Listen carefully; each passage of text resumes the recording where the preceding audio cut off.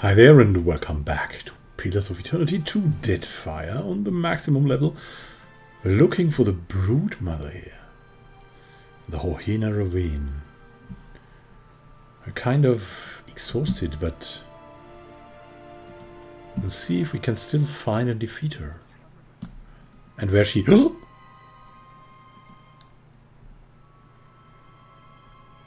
And we don't want to... We don't want to fight in any case. If there's a possibility of negotiation, we're definitely on the side of the wild, suppressed creatures. A large Lagufath, a Broodmother by her size and crest, surfaces from the pool. Around her neck hangs a knotted cord, strung with shiny odds and ends. She chirrups softly. As you draw closer, she gurgles in agitation, but she does not attack. She's better than most humans. She dives back down and disappears. You hear splashing and chattering coming from further up the slope.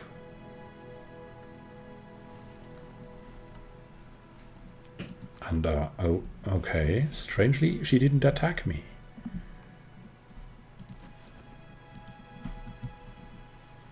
Can we talk to her somehow?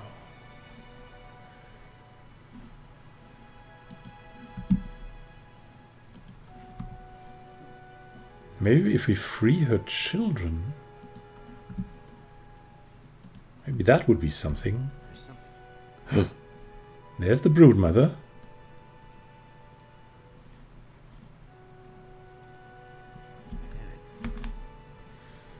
Now, can we talk to her? Cocking her head, the Broodmother watches you and lets out an inquisitive chirrup. What would we need here? A ranger or a chanter? We'll chirrup at her. Broodmother stops gurgling and takes a tentative step closer, craning her neck with interest. Other Lagufath peer and chirrup at you. A young Lagufath pokes its head out from behind one of the adults and burbles happily. The adult ushers it back with a firm claw. Looks smaller than the hatchlings in the cage, but not by much. Oh, Anna. Observing the exchange, the Broodmother looks to you and lets out a plaintive cry. Huana, she says, okay. Anna. It sounds like she's trying to say Huana. Ah. Huana. Snarls and gurgles rise in volume. The other Lagufath bare their teeth at the name. Oh, Anna. The Broodmother hisses. Her attending warriors brandish spears, clubs, and blowguns. Okay, you hate the Oana. Hatchlings. She screeches, not at you it seems, but at what you said. Hatchlings. Yeah, she wants the hatchlings back, of course. I already wanted to free them. Many claws tighten about weapons and tails leash in eager, hypnotic rhythm. The Broodmother watches you. Yes, I saw your hatchlings caged in the village. She screeches with emotion, rocking her whole body back and forth. Her bristling fin flashes like a blade. The other Lagufath bare their teeth even wider. Turning her attention from you to the formation of Lagufath, the Broodmother hisses and flicks her tail, gesturing down toward the bottom of the ravine, toward the village. The others bob their heads in agreement. Oh, Anna.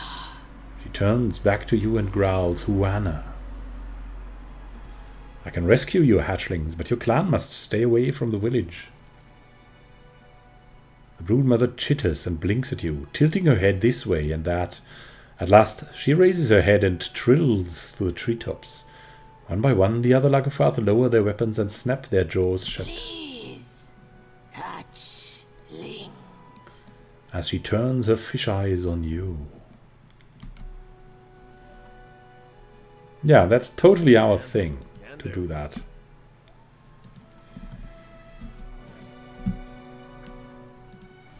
That is a diplomacy that lets her live.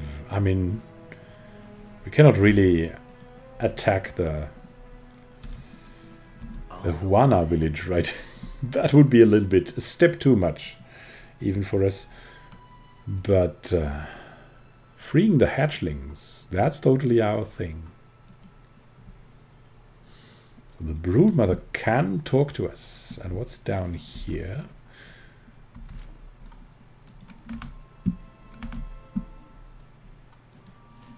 Is there another... Oh my god, what is that? An assassin wine. Maybe we'll first free the hatchlings and then we'll go back here.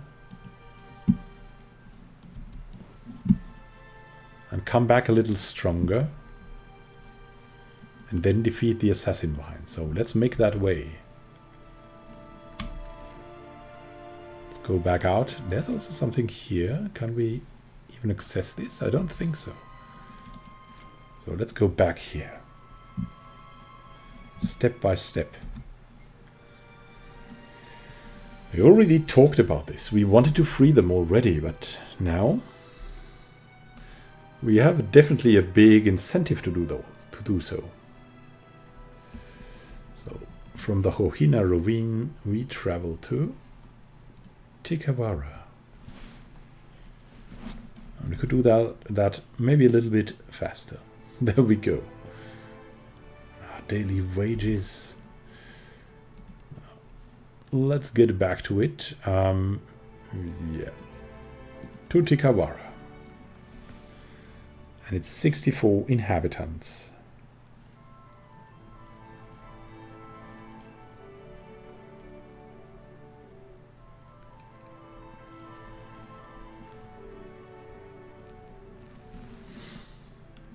We should free them. Now the way is... maybe we can talk this out. So we should talk to the chieftain maybe. Let's see.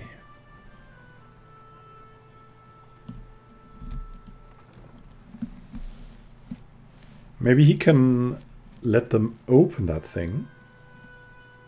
That will be the diplomatic way, so let's try that. Hey there, Ranga. I had questions. Okay. He's not concerned about that, okay. Then we'll go to the beach and speak directly to the cage master.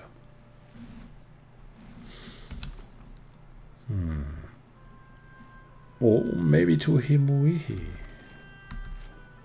What? Did you just appear here? Himuihi is here. She's a trader and... no, not really a trader. She's definitely not a trader. She's the overseer here. For what do you linger here? The village is much too quiet. Harista's hands fidget with her weapon while her slitted eyes scan the horizon. You know what? We need to release the Lagofath hatchlings. She throws back her head and laughs. But you do not laugh. Then you do not joke. For what would I do this foolish thing? She wipes a tear of merriment from the corner of her eye.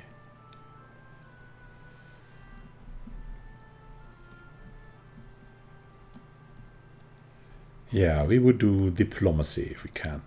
They have clans and families. What would you do if someone caged your children? Expression hardens. Then I never forgive them. We must destroy the Broodmother now, before she is bolder.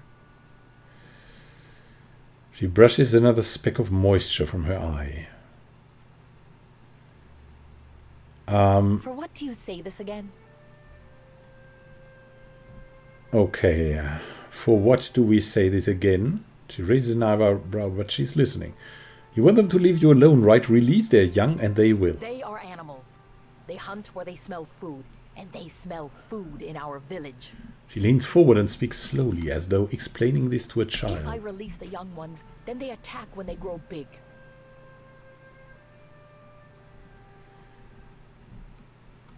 Oh, we know that from our survival. Nice. Lagofath are reclusive by nature. They would avoid the village if you did not have their young. When they ran from me before, I thought it was only my weapon they feared. She laughs again, but tapers off into a pensive silence. But suppose you are right. Then I do not have to suffer their stench. She rubs her Take chin. the key then, and yell for help if anything goes wrong. She passes you the key with one hand and hefts her weapon in the other. Alright, she can be convinced. That's new.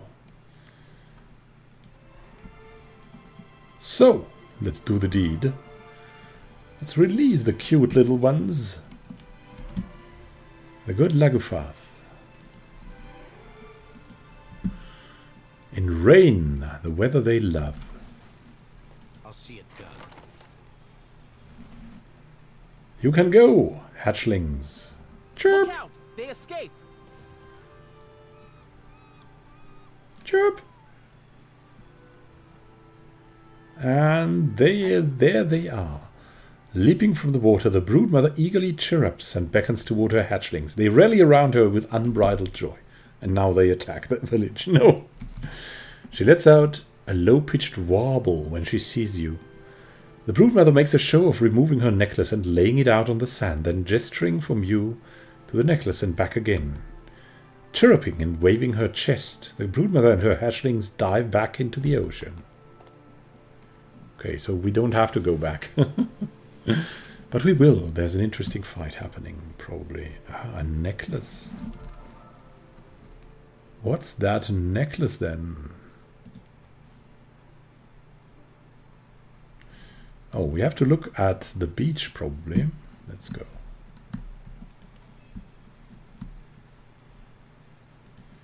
There it lies in the sand. Leave it to me. Baubles of the Fin. What is that? Glittering Grimcrack. 1 constitution, 1 intellect. Grants cruelty and curious. 3% more damage. The collection of trinkets, witnesses of countless acts of mischief and malice radiate their cruel temperament. An aura that boosts outgoing damage of all allies within range. Oh, 5 meters range. Woo, that's good. This necklace is an eclectic collection of detritus, trinkets and ornaments that caught the eye of its Broodmother owner. These glittering prizes act as a banner and beacon to lesser Lagufath, inspiring them to unlikely bravery. Though there is likely no magic in this humble device, it does seem to resonate with the Broodmother's avarice and dominance. Who could wear this? I mean, Kevava would be a good choice.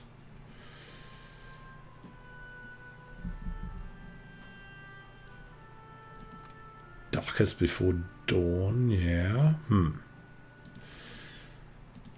That's still good. You have the Token of Faith, which is good. Stone of Power. The Dragon Pendant. Dragon Pendant is so good. The Wise Teeth Necklace is also very good. 1 constitution, 1 intellect. What does the Power Surge do?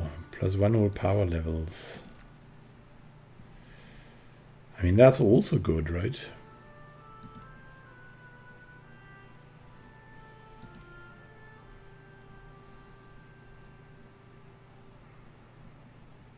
One intellect, 1 history, 1 insight.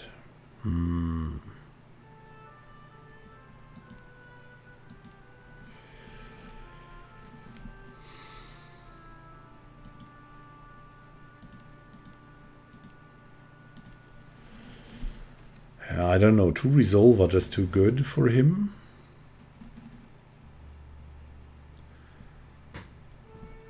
One constitution is also good though.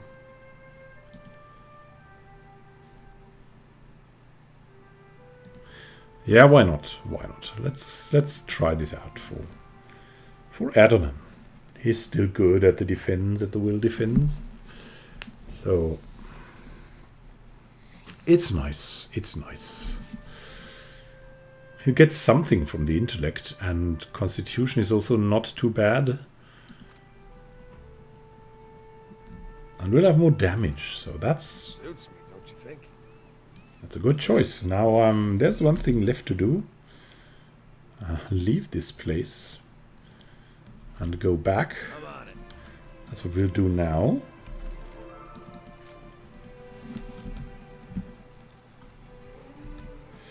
Oh, we have to tell him Weehee first, though.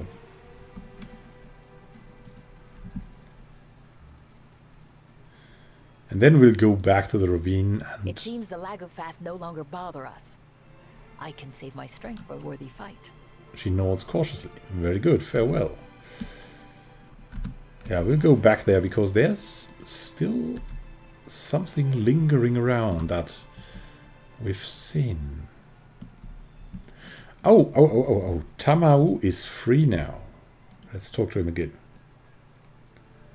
Stretching to crack his spine, Tamau favors you with a tired, disinterested glance. I hope you do not come for thanks. My gratitude pouch is as empty as my belly, I say. We could slap him. That would be positive and aggressive. So you're not even a little thankful. What? Because I am no longer accused? I say you set a low bar. He snorts derisively and focuses his attention elsewhere. I had some Lots questions. around here who would answer better than me. I never learned much except how to find food. All right. What say? I labor for what does... We'll not slap him. That's not our style. He's a fool. That's a bully style, I mean. We're only bullies for the strong, not for the weak. Well, we're starting to become that. That's our motivation. Let's get back to the ravine. And then try that fight. But we'll not do that fight in this episode. We'll do it in the next one. It's too long for me right now. I have to rest too sometimes.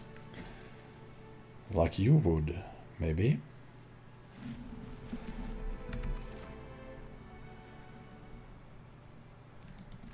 There is a grove. And it's at night.